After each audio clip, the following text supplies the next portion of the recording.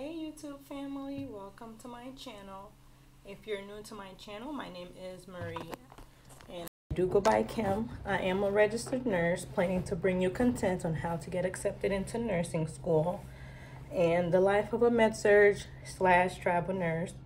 If you haven't done so already, go ahead and hit the subscribe button and like my video and like the past videos. So I am at work.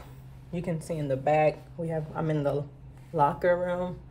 It is currently 2:30 in the morning my time. So it kind of slowed down. My patients are sleeping. And I was like, why not just shoot another video since I'm done charting. Everything is done. So might as well make it useful. So I did write some stuff down. So I will be looking down at my notebook.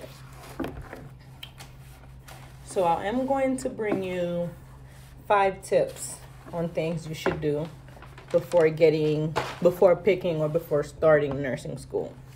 The first one is to do your research.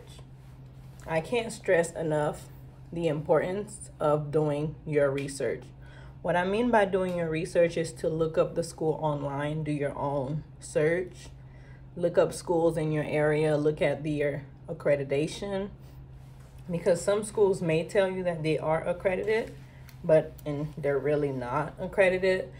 And if you do go to a school that's not accredited, you can still sit for the NCLEX. You can still become an RN, but some employers will not hire you if you attended a school that is not accredited. So make sure they're accredited by ACEN, which is ACEN, or CCNE. And if they are accredited by any of these bodies, it will be listed on their website somewhere. And also make sure you look up their tuition rates. Now, some of you may be fortunate enough you can attend some expensive schools. You have the means to do so, but others have to rely on financial aid. Some of us have to pay out of pockets for school, so the cost of tuition does matter to some. So just make sure to research that, but also be mindful. The public universities or public colleges, they tend to be cheaper, but they also tend to have a longer waiting list. So if you have plans to obtain your RN in a quick or short amount of time, the private school might be the quicker option for you, but it may not be the most cost effective.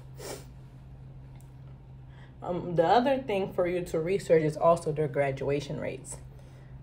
If you're attending a school and their graduation rates are 20%, meaning that out of the students that attend or starts their program, only 20% of them go to finish the program as to like graduate or take their NCLEX. And also you could also research the NCLEX passing rates. So out of their graduates, how many of them actually do pass the NCLEX? How many sit for their boards the first time and pass? For example, the school I went to, I think our class last semester was like 15 students, and all 15 of us passed the first try. So that always looked good on the school. Also, look at their placement rates. Placement rates meaning how many of their grads, after passing the NCLEX, find an employment within 6 months of graduation. Yeah, you can graduate from school. Yeah, you can pass your NCLEX, but when you go to a job interview, are they going to hire you? Does your school have a bad reputation for having bad employees? That also plays a role when you go into your interviews.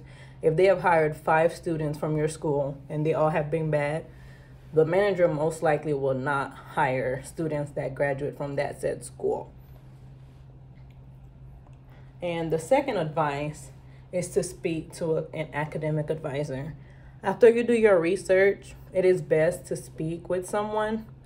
These individuals are placed to give you advice, to create an academic plan that may fit your need. Now, some schools do a better job at drafting up that plan for you. That's personalized because some people may not be able to follow the full-time track. So make sure you ask before you sign up for school, do you allow full-time, part-time tracks? Am I allowed to take one class per semester? Those are pertinent questions you would ask your academic advisor, just to make sure it's something that is doable. For example, if you're a single mom, you have to work a full-time job. You may not be able to go to school full-time. You may be able to still complete a program, but it just may take you longer. But the ultimate goal would be to become an RN. So the academic advisor could draft a plan specific to your particular needs. So speak with them. And throughout the program, if you need to drop a course, you need to pick up the course load, or anything you need to do to your schedule, they'll be the one you would need to speak with. Kind of when you were in high school and when you had that guidance counselor, but they just call them academic advisors. My third advice would be to apply to multiple programs.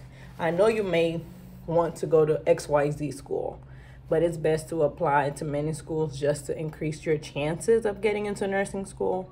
And also do not wait last minute, because some nursing schools do have requirements that others do not. So you may have to take an extra course for this nursing program.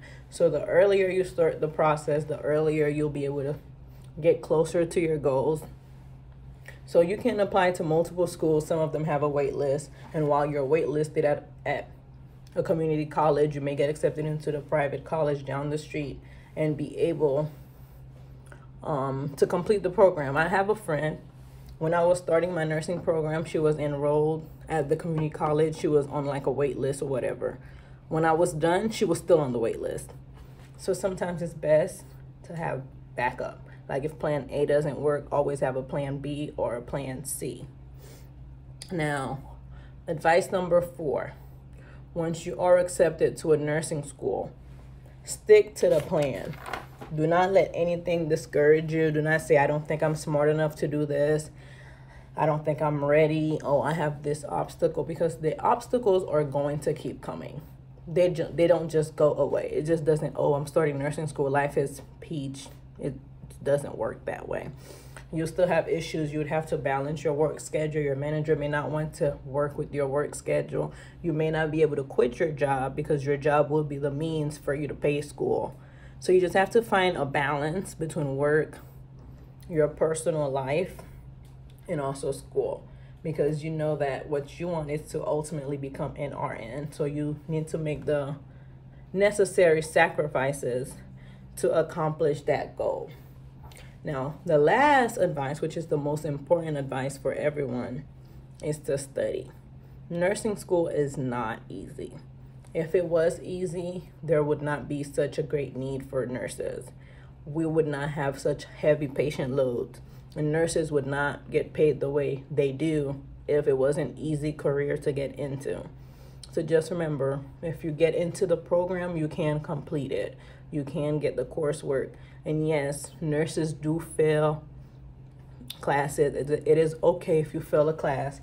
Take the course again. Now you know what to tackle on. Now you know what studying methods you need to change, if you need to change your routine, where you study, how you study, who you study with.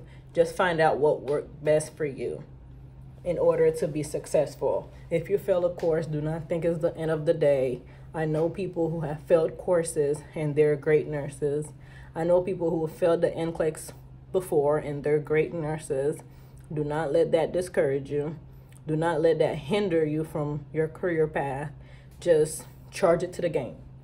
Move forward. Do better next time. You know what you did wrong. Fix it and continue. And again, if you need any help, study tips, people I could refer to you that have YouTube channels that do studying tips, I will always be there to refer. And if you have any comments, questions, don't forget to leave them in the comment section below. And also subscribe to this channel. I will be posting more content. I think the next video that will be coming up is the prerequisites that are required to get into a nursing program. So I will get that video posted so you could know. Now, some schools do have different requirements slightly, so it's just going to be a generic prerequisite requirement. It's not going to be tailored to a specific school or a specific area. Just basic requirements to get into a nursing program, basic GPA requirements and things of that nature. And if you have any questions, feel free to leave them down below and hit the bell, and you will be notified when the next video is up. And again, thank you for joining me and welcome to my journey. Bye.